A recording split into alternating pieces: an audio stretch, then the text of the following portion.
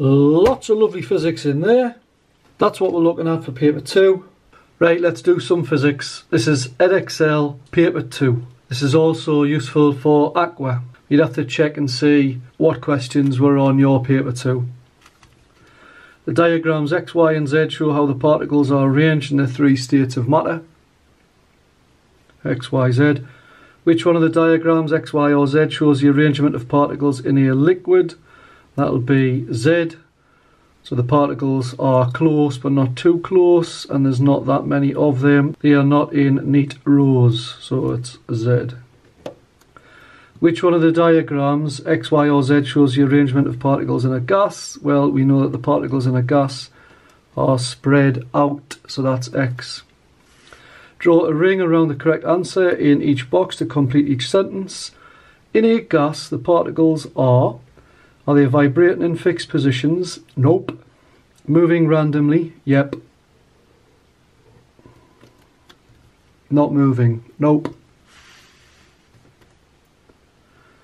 In a solid, the forces between the particles are stronger than the forces between the particles in a liquid? Yep. Equal to, weaker than? No. So, stronger than, that's why solids are solid and the atoms won't come apart easily. The picture shows a puddle of water in a road after a rain shower. During the day, the puddle of water dries up and disappears. This happens because the water particles move from the puddle into the air. From the puddle into the air. What process causes water particles to move from the puddle into the air? Draw a ring around the correct answer. Condensation? Nope. Evaporation? Yep. Describe one change in the weather which would cause the puddle of water to dry up faster. Warmer weather.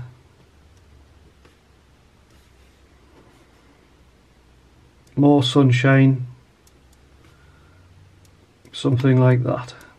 This is an older paper that I'm doing and not all of the questions are relevant. It just goes to show you how often the questions are recycled each year. This question here is relevant for a 2019 Physics Paper 2 question. Calculate how much energy is needed to increase the temperature of 2 kilograms of water by 80 degrees C. The specific heat capacity of water is that.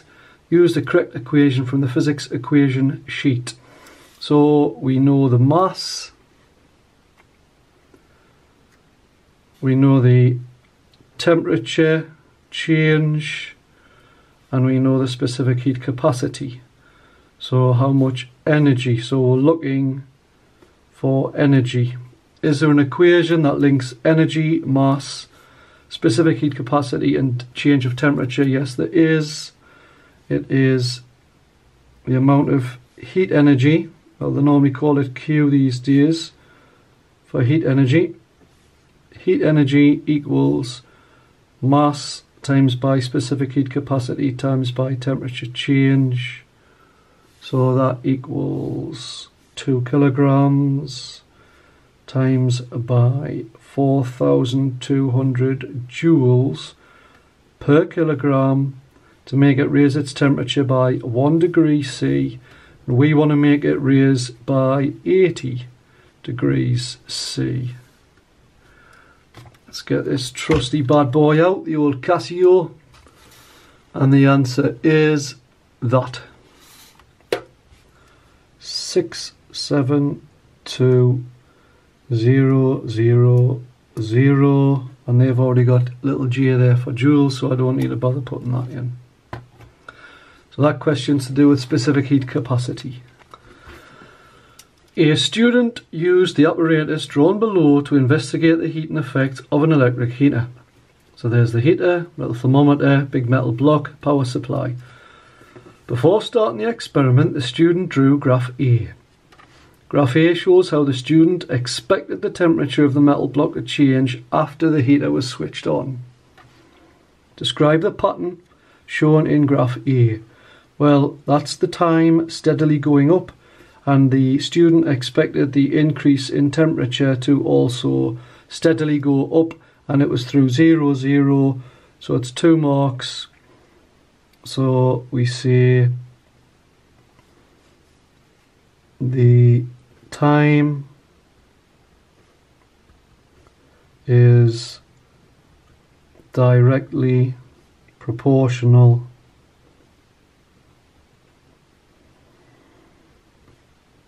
to the increase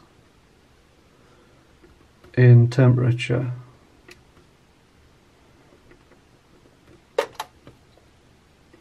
Now we know it's directly proportional because not only does it go up steadily, but it also passes through the origin. So we'd get 2 marks for saying that. If it did not go through 0, 0, you just say it was proportional. Temperature was proportional to the time, not directly proportional. The student measured the room temperature. He then switched the heater on and measured the temperature of the metal block every 50 seconds.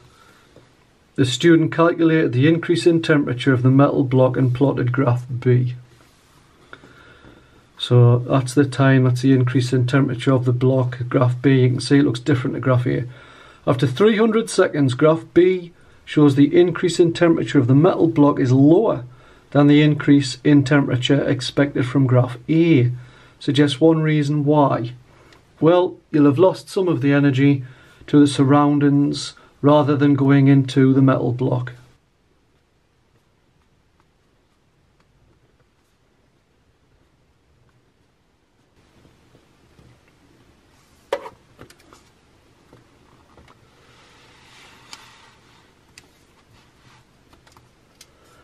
The power of the electric heater is 50 watts, so I'll put P there for power. Calculate the energy transferred, so I'll put E equals question mark, that's what I'm trying to find out. Calculate the energy transferred to the heater from the electricity supply in 300 seconds, so that's time. Use the correct equation from the physics equation sheet. Right, is there an equation that connects energy, power and time? Yes, there is. Energy equals power times by time. So I'll just pop those numbers in. Is the power in watts? Yes it is, because sometimes it gives you in kilowatts, so you'd have to convert it, but we do not need to this time. And time has to be in seconds, which it already is. Sometimes they'll give it to you in minutes.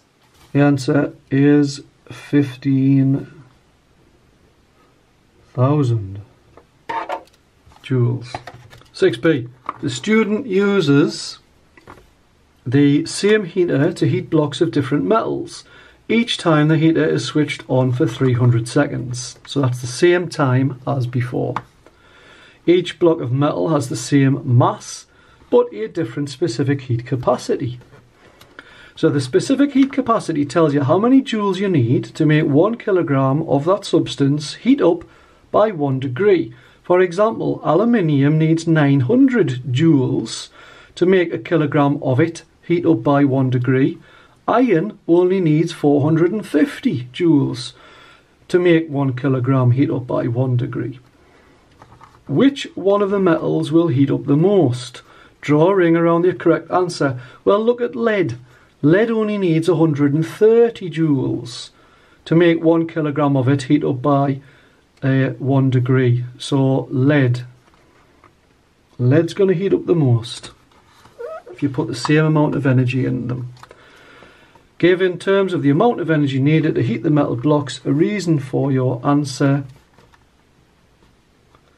Lead only needs 130 joules of energy to heat up by 1 degree C. The other blocks have got higher specific heat capacities, so need more energy. This part of the question is to do with paper 1, so we don't need to answer that. A student used the apparatus in figure 5 to compare the energy needed to heat blocks of different materials. Each block had the same mass. Each block had holes for the thermometer and the immersion heater. Each block had a starting temperature of 20 degrees C. There we see 12 volt power supply going in, little thermometer, insulation around the outside, immersion heater, and there's the material being heated. The student measured the time taken to increase the temperature of each material by 5 degrees C. State two variables the student controlled. Well, they had the same starting temperature, and they had the same increase in temperature.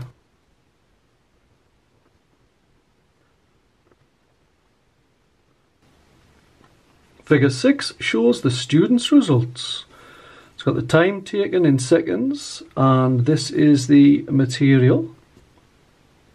So this is the time taken for the temperature to increase by 5 degrees. Why was a bar chart rather than a line graph used? Well, these are categoric variables. The materials are categoric variables. That means they are categories. Which material was supplied with the most energy? So remember, the power going in is the same. It's got the same voltage and the same current. So the one that took the longest amount of time to heat up by 5 degrees, that's going to be the one that needed the most energy. So that's concrete. Give the reason for your answer. Energy transferred equals power times by time. Power was the same for all materials. So since concrete took the most amount of time, it used the most energy.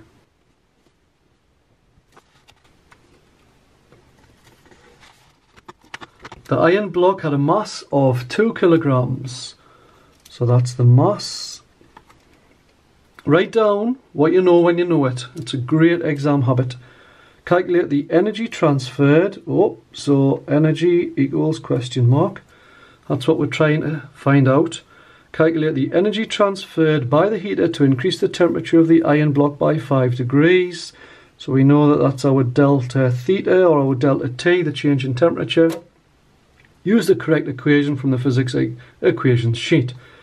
And the specific heat capacity of iron is that. So that's C. Is there an equation that connects all these things? Yes. E equals mass times by specific heat capacity times by the change in the temperature. Remember, we can sometimes see E wrote as Q for heat energy these days. So the mass is 2 kilograms.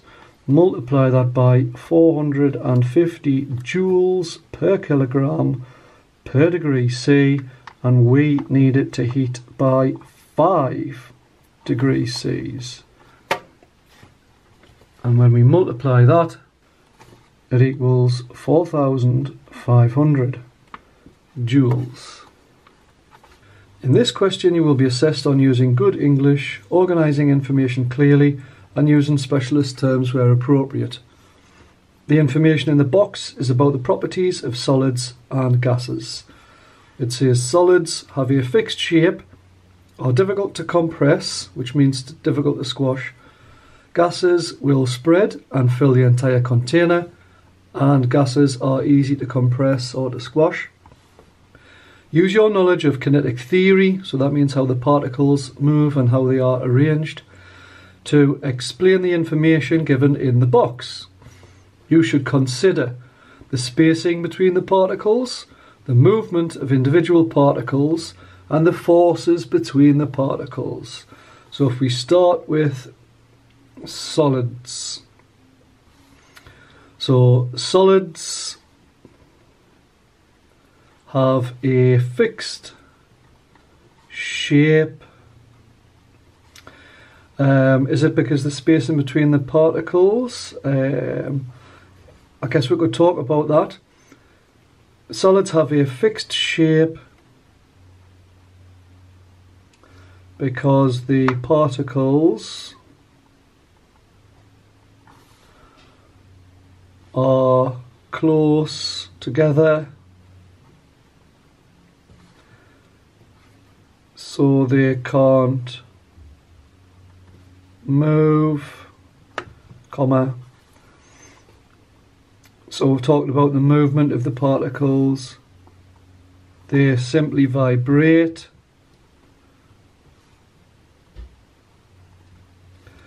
And we'll say because the forces are strong. Because the forces between particles are strong. So I've actually talked about 3 different things just by talking about the fixed shape. Solids are difficult to compress. So solids are difficult to compress because the particles are close together. So if they're already close together, then they can't be squashed any closer together. And let's talk about gases. Gases will spread and fill the entire container. Gases will spread and fill the entire container because the spacing between the particles is large, because the spacing between the particles is large. Movement, the particles move rapid and random. That's what we say.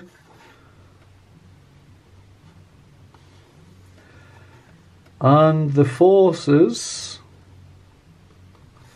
between the particles is small. And there we go.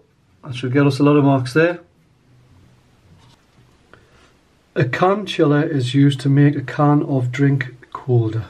Figure 6 shows a can chiller. So a can of drink goes inside. The can chiller decreases the temperature of the liquid in the can by 15 degrees C. Right, so that's our change in temperature.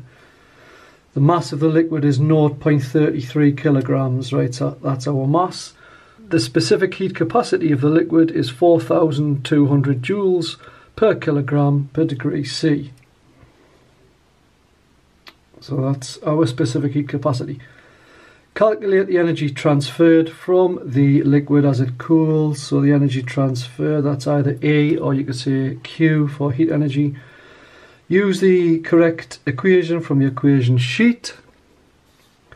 So that's E equals mc delta theta.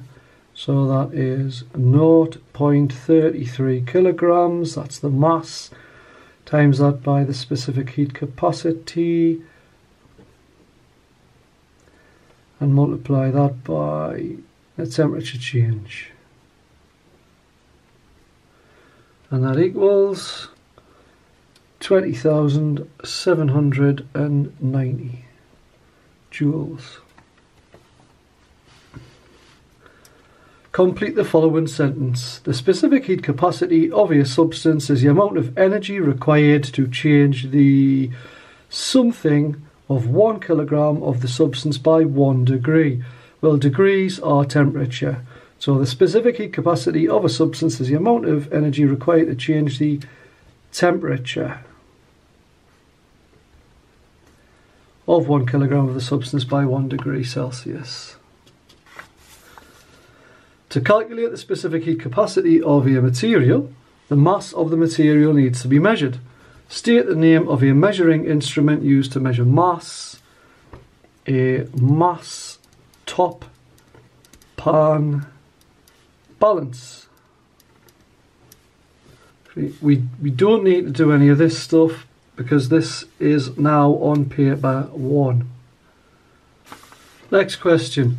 A braking force of 3 kilonewtons, so that's 3,000 newtons, and that's the force, is used to slow down and stop the car in a distance of 25 metres, so that's D, 25 metres.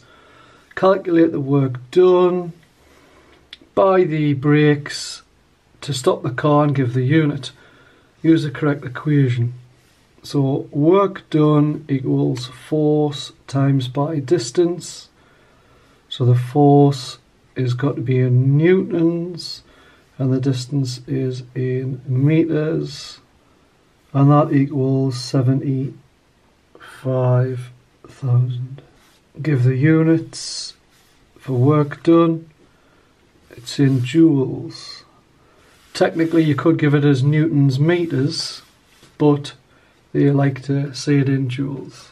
And that's how to take care of business. Good luck with your paper 2. Want to see more videos like this? Subscribe to my channel, GCSE Physics Explained. Thanks very much, and bye for now.